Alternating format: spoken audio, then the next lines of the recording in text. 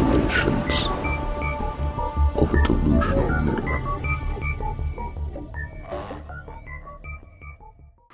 Hello, welcome to Revelations of Delusional Knitter. I'm Angela, your host. This is episode 149, and it is Thursday, June 15, 2017. On to updates and housekeeping. Welcome if you are new. If you're returning, I thank you as always, and either way, I hope you enjoy. I think last summer the same thing happened, like I didn't record as regularly as I usually did because there's a lot of things going on days off and stuff like that. There's some other reasons, which I will tell you shortly. The show is on iTunes, YouTube, delusionalknitter.com, and I also post a link in the Ravelry group, Revelations of Delusional Knitter. If you're not already a member, come on over and join. Declarations. What's been going on? At work, it's funny, the last episode I talked about never assuming that what you got for a call was the same thing you already had, for example, a car accident. Even though most car accidents we get several calls because people that drive by call. Well, right after I recorded that episode and said that, I did just that. We had an accident and then another accident, like, I don't know, 50 feet away. They were close enough to flag down the officers that were already at the other accident, let's put it that way. And, yeah, no idea. During the, 6 different phone calls, I didn't realize because they were giving me the same exact landmarks, so I assumed it was the same car accident. Yeah, don't do that. Never assume. So I'm back into the habit of asking, is it a blue Subaru and a silver Toyota? Just to make sure. Or is it a red pickup and a white sedan? So, oh, God. Right after I said that happened. That's always the way, isn't it? Another funny thing that happened was, if somebody reports somebody missing, lots of people think that you need to wait 24 hours. You do not. You don't need to wait any time at all. You can report somebody missing whenever you want. Sometimes the officers will ask you some questions, and if it's somebody who, could go somewhere or you don't talk to all the time and blah, blah, blah, then they might ask you if you want to wait a little bit and see if they turn up before you do that. But there is no waiting period at all, at least not in my state. But anyway, this guy had been reported missing, and he was, he had some mental health issues and was going through some stuff, so they were really worried about him, so they reported him missing within a couple of hours. And I was driving home that night. I was driving home, and there was a guy walking down the sidewalk, but he was kind of walking weird, and he was a very tall person, very large, and he was carrying his sweatshirt, but he was carrying it weird, like, most people would fold it up and hold it like this, or carry it in your hand. He had his arm like this, and it was just kind of hanging down and waving around. So, when I drive home, it's dark out, but I had noticed this, it caught my eye, because the weird, sweatshirt flapping in the breeze there, and I went about another 20 feet, and I was like, oh my God, that's the guy. So I pulled over and texted the officer that was investigating it, and I was like, I'm pretty sure I just passed your guy walking down Main Street. And then they went and they found him. So that was just funny. Because it didn't even dawn on me at first. Actually, I looked and I was like, you're weird. And then I kept going, and then I was like, oh God, that's him. So I stopped. What else has been going on? Traveling Monsters. I'm doing the Traveling Monsters again, which is fun. And right now I have Percival visiting me, so they're all Rebecca Danger patterns on the Rebecca Danger group, and we do it's kind of like a round robin thing almost. There's a group of us and we each send to the same person until you get yours back at the end. So I'm having fun with that. Although, poor Percival, I left home the other day. We went to a show. My husband's sister got us all tickets, so his other sister and her husband and his parents and us and she and her husband all went to this show, and it was kind of a comedy. It wasn't like a stand-up comedy, it was a music thing. So it was impersonators of Johnny Cash, Elvis, oh crap, I'm not going to remember the other guys' names, Jerry Lewis, and Carl Perkins, that's who it was. Apparently those 4 had ended up doing some songs together for the record label that they had started with, and it was all about that. And that record label was just starting out, and it had these, really, who ended up being very famous people. And it was kind of funny. They made some jokes and stuff like that. It was great. The Johnny Cash guy was amazing. If I closed my eyes, I wouldn't have known that wasn't Johnny Cash. He was really, really good.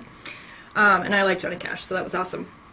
I like Elvis too, but he's not one of my favorites. I really like Johnny Cash over anybody else. And I don't like country, but for whatever reason, I really like his stuff. I like Willie Nelson. You know, those big ones who just have something very different than the genre. And you know what I mean. If you like them, you know exactly what I'm talking about. So that was awesome and lots of fun, but I forgot to take my traveling monster. And we went out to eat afterwards, and then we went and got ice cream, so that would have been great photo opportunities, but totally forgot. Because we were rushing around, as usual, because I'm always late to everything, except for work, because I work for the police, and that it just doesn't happen. You just can't do that. So that's about the only thing I'm ever on time for is work. Nico is doing awesome. He's still on the supplement, and will be for some time. And then they're going to have him go off it and wait a bit and then test his blood work again to see how he's doing. We did his blood work after he was on it for a month. I have no idea what these numbers mean, but they're the liver enzyme levels or something. And for example, when he was sick before, like sick when I brought him in, it was like 108, they said, and now it's down to 47. So whatever that means, it sounds good, but I don't really understand what the numbers mean. And he's good and doing fine now, so I didn't ask any more questions at the time because whatever. He seems to be doing very well and improving with the medicine, so we'll just leave it at that for now. And the other reason I have no time at all right now is because we adopted something. Or I should say I did. I'm not so sure my husband was completely on board, or is. No, he loves her, but she's a lot of work. We adopted this. So, this is Lucy. She is 6 months old now. She was 5 months old when we got her 6 weeks ago. She is a Catahoula leopard dog, which is a herding and hunting dog. So, as I'm sure just from that, you know what I mean. She takes up all of my free time at the moment. So, and she's a little bit of a challenge. In the past, I've had Rotties I fostered for Rottweiler Rescue, and I ended up adopting one of my foster dogs and had her for several years. She had some behavioral issues that we worked through, and you know, after a few years she was an excellent dog, and she was fabulous, and she was sweet, and she loved everybody, and she was, you know, perfectly well behaved. But it took a few years, and now, yeah, that's gonna... Lucy doesn't have any behavior problems, she's just a puppy, so I have to teach her from scratch what is acceptable and what is not. But she is a little bit of a challenge, especially because of the nature of the type of dog she is. For example, last night when I got home from work, she decided to have a wrestling match with her bed in the living room, and then decided that I should join it. So, being a herding dog, what she decided to do was run across the room to me and bite me. Which, she's nipping, but she nipped me hard enough right above the knee. You know that really good fleshy spot that you can pinch real good? Hard enough that I still have a mark today. So, yeah. And she's not terribly nippy. She's still teething. Her puppy teeth are falling out, and she's getting her adult teeth, so she is mouthy. But she usually doesn't nip. She's only nipped me one other time since I've had her in 6 weeks. But yeah, that I was just like, oh my god, I'm going to strangle you. Yeah. So things like that are a little challenging sometimes. Because out of nowhere, she was doing fine. She was playing with her toys and rolling around on her bed, and then she ran across the room and grabbed onto my knee. Like, hey, you should play too, yank. So, yeah, she's learning. She actually, the 6 weeks that we've had her, though, when we first got her, she would jump like a kangaroo. She was absolutely obnoxious. She would jump on you and push you and do all these things. And now, really, it's like every once in a while she does something like that, and the jumping is almost nil. When she gets really excited, she jumps, but she actually is starting to learn, and she doesn't jump on me. She just jumps up and down next to me, which that's fine, because you know what? You're not touching me, and you're just excited, so I don't really care about that. So she is definitely learning, and she's getting much better, but sometimes, you know, like children, you just want to strangle them. Alright, Revelations. I do have an FO. Only one. I was working on that Rivendell smoke ring before, and it's a cowl by Susan Pandorf, and I was doing it in a Lord of the Rings inspired gradient colorway from the Unique Sheep, and it's done, and it's gorgeous, and I love it. And like I said before, when I did the first color, I loved it. And then when this blue came in, I was like, oh, God, I don't know. But then with the rest of it, I really like it, and it came out really good. So I'm happy with that. That is my only FO. Let's see what we have here. String theory. That I have a lot of. So on Blaine Fleece and Fiber, we're doing the Adventures in Fleece and Fiber for 2 months. It was May and June, and what that is for you to try different fibers that you've never tried before, and try and spin up a lot of different things. So I have several FOs for that. Excuse the crinkling. There's lots of bags involved here. The first one I did is some Caracal comb top, 2 ounces I had from Spunky Eclectic that's been in my stash forever. And that's a very rustic wool, and it's very tough. Like, it's good for rugs and things like that. It actually feels a little soft. It does have an undercoat that was a lot softer. But I did like a bulky 2-ply with that, but you can see the guard hairs in there. It's very wiry. It shed a lot. It was all over the room and all over me, so that's one skein. Then the other stuff I had some Cormo in my stash also forever. Actually it's 5 years old in May. It was from one of the fiber festivals I went to 5 years ago. And that I liked a lot. That was roving though, which I'm not super great at. I'm very much a worsted spinner, and I like to spin worsted, but I'm getting a lot better at long draw and different types of woolen spinning. So this was my Cormo, and I just did 1 ounce, I think, and it came out like 32 yards chain ply, but that was fun to try that out. It's super soft, Cormo is. It's very, it's got a lot of crimp, it's very elastic, it's super soft. Llama, in a little bit I will talk about the New Hampshire Sheep and Wool Festival that I went to this year, and I got this there. I got some small fibers to try out for my adventure spinning, and I got 2 separate balls. This is like 2 ounces. They were 1 ounce each balls of Llama. One was like a cream color and one was a dark brown. That's my Llama, and it came out really good, and I was really happy with it. It's very soft. It's very drapey, as you can see. There's like no elasticity to it at all, and that came out good. Then I had some Columbia, which I also got at the New Hampshire Sheep and Wool, just a little 1 ounce ball of Columbia top, and I absolutely love this fiber. It is super elastic and springy and awesome.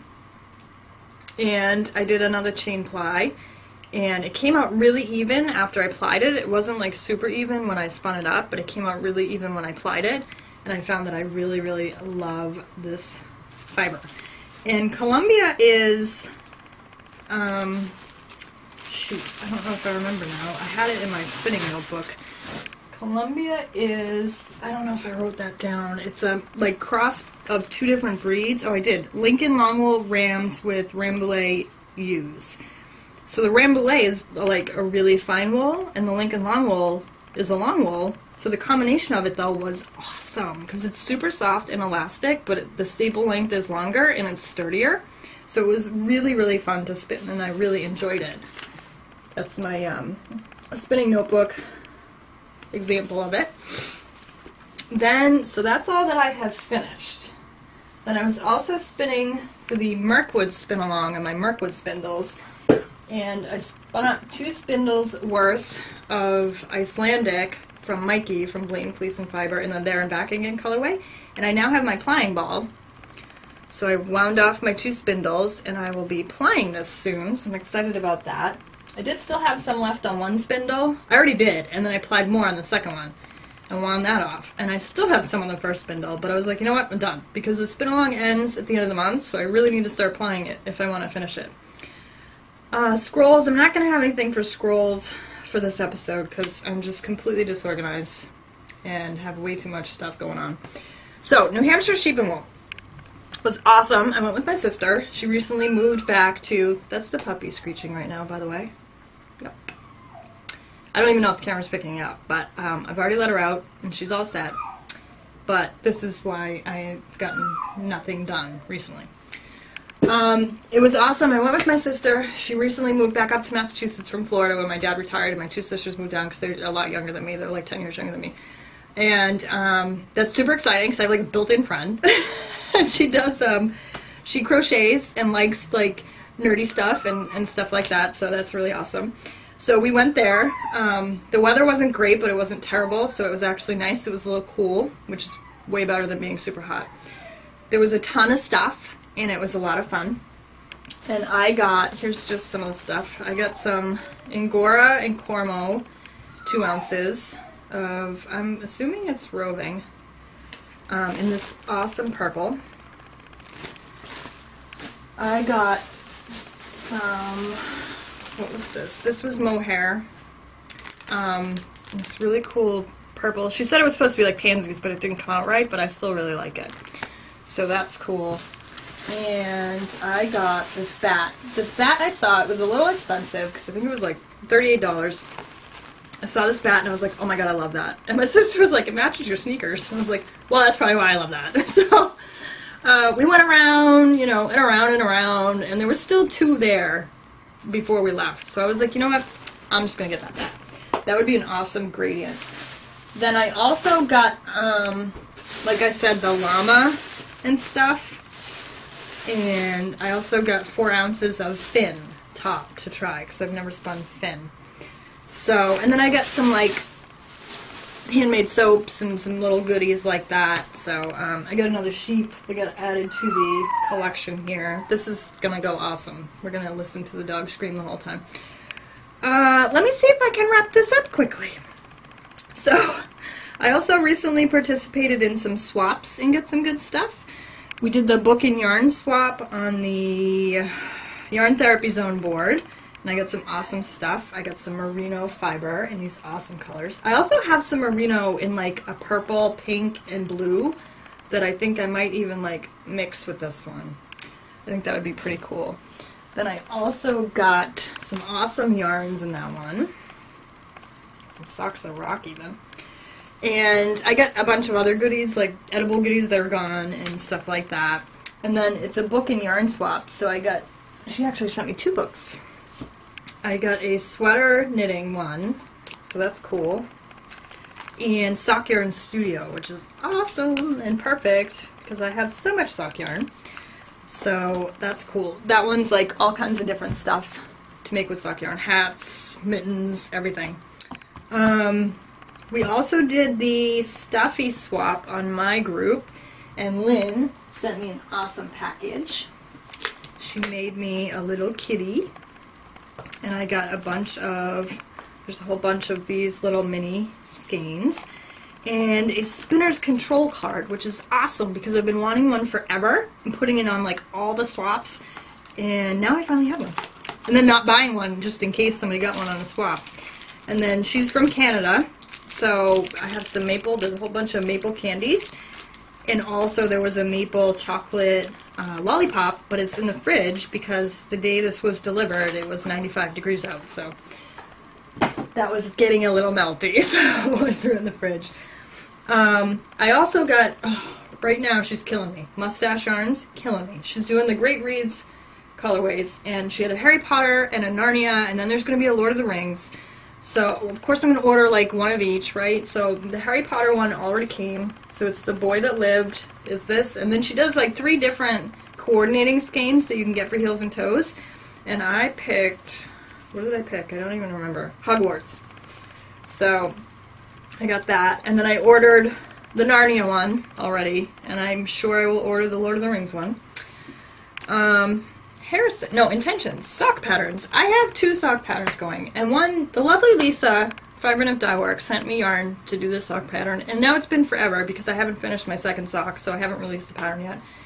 But I will soon, hopefully. I have one sock done. As you can see, it's lovely. It's got some twisted stitches and some lace on the front. It's toe up, the gussets on the bottom of the sock, and it's a lovely sock. If I had a second one, I could take photographs and get the pattern out. But I don't know how long that's going to be.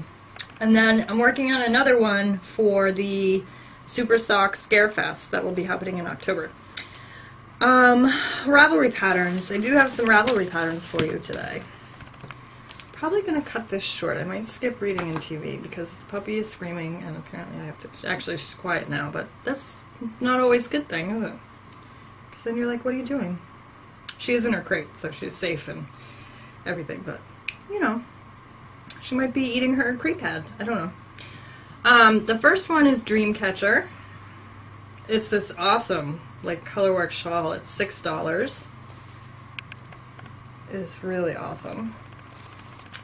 And then I have Serenity. So this probably takes fingering weight. I don't even know. Yeah, fingering weight yarn. Serenity is a crochet one.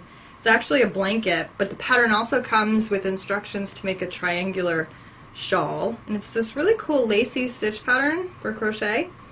And it's $2.49. I like that one a lot. And then the last one is Tumps. It's free, and it's one of those like use up your leftover sock yarn ones. That looks really cool, especially as a freebie, because then you can use up your leftover bits. Let's see. That's all that's been going on. I guess I still have 8 minutes, so maybe we can do reading. I finished a really great book recently, and it was actually a recommendation on the recommendation swap on one of the groups of Goodreads that I'm in, and it's called The Winter People. It's by Jennifer McMahon. It was an excellent story. It flashed back from 1908 to present time, and it was like, it had to do with what happened in 1908 that led up to, I don't want to give away any spoilers, this time, so it's the same thing, but it dribbled information to you over the entire book, so it was really cool. So it's kind of like a mystery, and it was kind of suspenseful, so it was awesome. And right now, another recommendation swap, I'm reading The Passage by Justin Cronin. That book actually is almost 900 pages. That's going to take a little while. I read so much, and then on the Kindle I look and I'm like, 6%. So that's just funny. TV. I finished Prison Break. The end was kind of bleh. But I was super happy to have Prison Break back again, so I really didn't care. It was a good ending, but it was kind of like, really? Did you just like run out of ideas and just be like, we gotta wrap this up? Orange is the New Black is on again, so that's awesome. Especially because it's Netflix, so you can binge watch it, because when they release it, they release all the episodes. Also, Netflix F is for Family is back on again, too. That was that cartoon with Bill Burr that's really funny.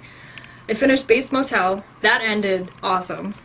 It was really, really good. If you've never watched it, you watch it. It's like amazing, especially if you liked Psycho. It's really amazing. And some of the stuff they did, I talked about it before because I watched Psycho the last time. It was really awesome. I believe I finished Lucifer because that really seemed like a finale, the last episode, and that is awesome as well. And I also finished Legion, which I was talking about before. That's one of the Marvel ones, I think. That was totally not what I expected at all, and I really, really liked that one. And the other weekend, we went to see the final Pirates movie with my mom and her friend. We've seen all of them together out at the movies, so that was a lot of fun. And it was really, really good. It was sad that it was the last one, but it was awesome and lots of fun. And the movie theaters now have those like reclining leather seats and bars, so I got a mojito so I could have some rum while I watched Pirates, because I thought that was only appropriate. And I think that might be it for this episode. So I'm sorry this one's short and quick, but I gotta go do something with that crazy puppy. And I've had a lot of overtime lately, and I feel like I don't have time to do anything anymore, and I have to go do my laundry and all my stuff. This is my day off. I do have overtime tomorrow, but only 4 hours. And yeah, so thank you for joining me, and happy knitting and spinning.